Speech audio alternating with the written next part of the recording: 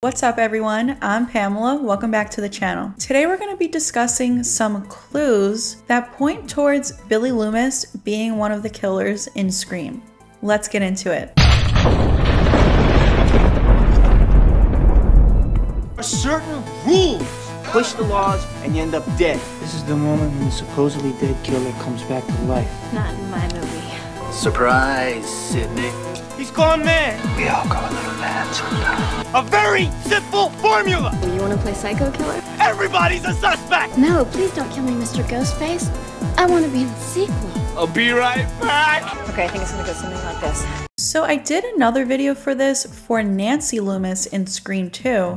This was like over a year ago. I'll link it for you guys if you want to check that out. But I finally decided to do one for Billy. And I'll probably make this a little series eventually. I'll do like all of the Ghostface killers, but let's get into some clues that point towards Billy being one of the killers in the first Scream. So first up, we have just the fact that he went to Sydney's bedroom right after Casey's murder. When you think about it, it's pretty obvious that he just wanted to make an alibi for himself. He was already out and about during the time that Casey was killed, so I do consider this a clue. Next up, we have his boots.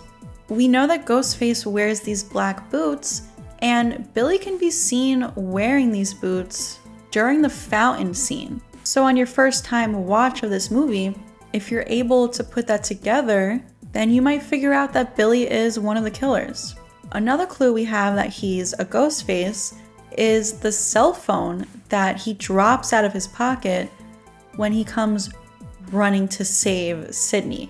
During Sydney's first attack at her house, Stu obviously did the attack, but there was also a Ghostface on the phone, and that was obviously Billy. And, you know, he drops his cell phone, and that is initially what makes Sydney very suspicious of him.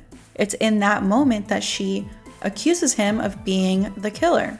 Another clue is that he makes a lot of horror movie references, and he's pretty subtle about it, as opposed to like Randy, who is clearly a self-proclaimed horror fan. Billy is very subtle with it, but he does make several horror movie references throughout the entire movie. In that first scene in Sydney's bedroom, he references The Exorcist. The Exorcist was on. Got me thinking of you. Later on, when he's in Stu's parents' bedroom with Sydney, he references Silence of the Lambs. It's like Jodie Foster in Silence of the Lambs when he's standing in the horror movie section in the video store. So Billy is clearly a horror fan, and that could be considered a little clue that he is one of the killers. You like scary movies? Uh-huh. What's your favorite scary movie? Another clue, in my opinion, is his haircut. We know that Cotton Weary has been arrested for Maureen Prescott's murder. Gail seems to be the only one who thinks he's innocent and that he was framed. And if you notice, Cotton Weary and Billy Loomis have the same haircut. We can see Cotton on the news in the back of a police car. So, you know, if you're a cop or a detective and you're good at your job, you might notice that and put that together like, they have similar haircuts. Sydney thinks that she saw Cotton at her house the night of her mom's murder, but it was really Billy. Another clue is when Sydney asks him, "Who did you call in jail?" and he says, "My dad," but then she says, "No, I saw Sheriff Burke call your dad." And then finally, some other clues is in the video store scene, Randy calls him out a few times. Randy suspects that Billy is the killer. He says Billy has killer printed all over his forehead. He also says the dad's a red herring, it's Billy.